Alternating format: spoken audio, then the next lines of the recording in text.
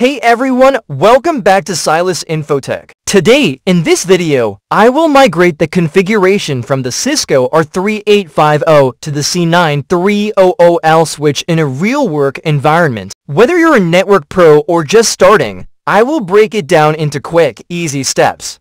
Alright, so why upgrade from the trusty R3850 to the newer C9300L? In short, better speed, more power, and future-ready features. Bandwidth boost, 1G to 10G uplinks, more power over Ethernet, faster stacking speeds, better security, enhanced with MACsec encryption. The C9300L is faster, smarter, and stronger. It's built for today's high-demand networks, whether you're running cloud services, automation, or heavy IoT devices. More power, more features, less downtime. Let's connect the R3850 switch using the console cable and PuTTY terminal editor. Before backing up, let's review the configuration of the Cisco R3850 switch using the show run config command.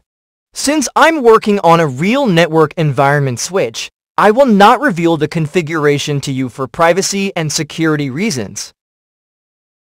Let's attach a USB stick to the Cisco R3850 switch. A pop-up message will be displayed on the screen. The show version command on a Cisco switch provides detailed information about the device's hardware and software. This command is essential for network administrators to gather critical information about the switch's status and configuration. Now, let's back up running config to USB file using copy running config USB flash. The command copy running config USB flash 0 on a Cisco switch is used to save the current running configuration to a USB flash drive. Ensure you've successfully backed up the configuration file to a USB stick. If needed, power down the old R3850 switch and remove it from the rack. Now slide in the C9300L.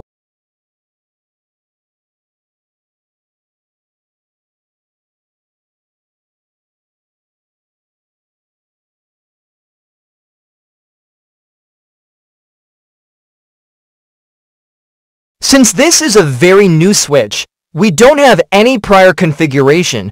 We can review it using show run command.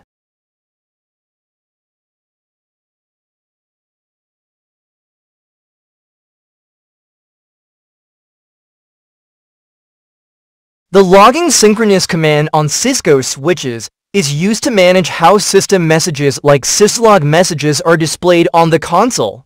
By default, these messages can interrupt your command input, making it difficult to type commands without being disrupted. When you enable logging synchronous, it ensures that any unsolicited messages are displayed on a new line, allowing you to continue typing your command without interruption.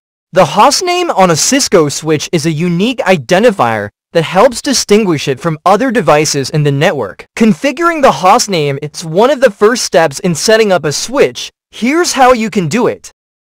The clock time zone command on Cisco switches is used to set the time zone for the system clock. This is important for ensuring that logs and other time-dependent features reflect the correct local time. The service timestamps log date time exec local time show time zone command on Cisco switches is used to configure the format of timestamps for log messages. This command ensures that log messages include detailed time information, which is crucial for accurate event tracking and troubleshooting. Let's break down of the command. Service timestamps log date time enables timestamps on log messages.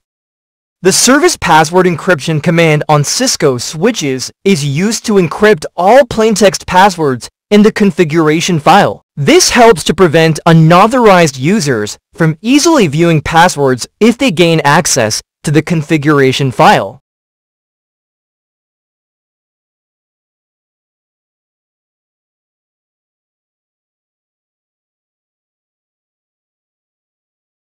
Let's add the user on the Cisco switch. A user login on a Cisco switch refers to the process of authenticating users who want to access the switch's command line interface CLI. This is done to ensure that only authorized personnel can configure or manage the switch. Here are the key components: username and password. Users are required to enter a username and password to gain access. These credentials can be configured locally on the switch or verified against an external authentication server. Privilege levels. Cisco switches support different privilege levels, which determine the commands a user can execute. For example, a user with privilege level 15 has full administrative rights. A loopback interface on a Cisco switch is a virtual interface that is always up and active once configured. It is not tied to any physical port and can be used for various purposes, such as testing, management, and routing protocols. Here are some key points about loopback interfaces. Stability. Since loopback interfaces are always up, they provide a reliable IP address that can be used for management and monitoring. Routing protocols. They are often used as router IDs in routing protocols like OSPF and BGP. Testing. Useful for testing network connectivity and configurations without relying on physical interfaces. Here are the steps to configure a loopback interface on a Cisco switch.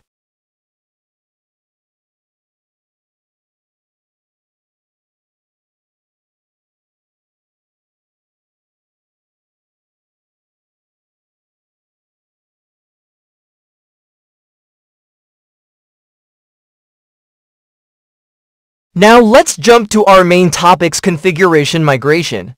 Before copying the configuration file to the Cisco switch, rename the config file name if needed. Then attach the USB kit to the Cisco switch. Let's copy the config file to Cisco flash memory using copy USB flash 0:config file name running config. The command copy US flash 0 config file name running config on a Cisco switch is used to transfer files from a USB flash drive to the switch's internal flash memory.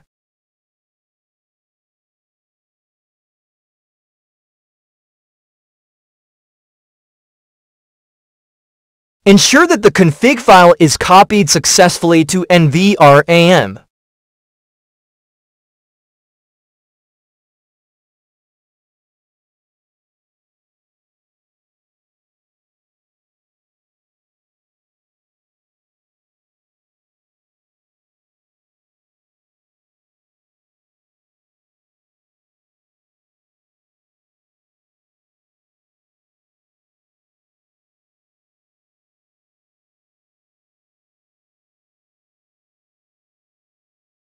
If you found this guide helpful, don't forget to give this video a thumbs up and subscribe for more tech tutorials. Got any questions? Drop them in the comments below and I'll be happy to help. Thanks for watching and I'll see you in the next video.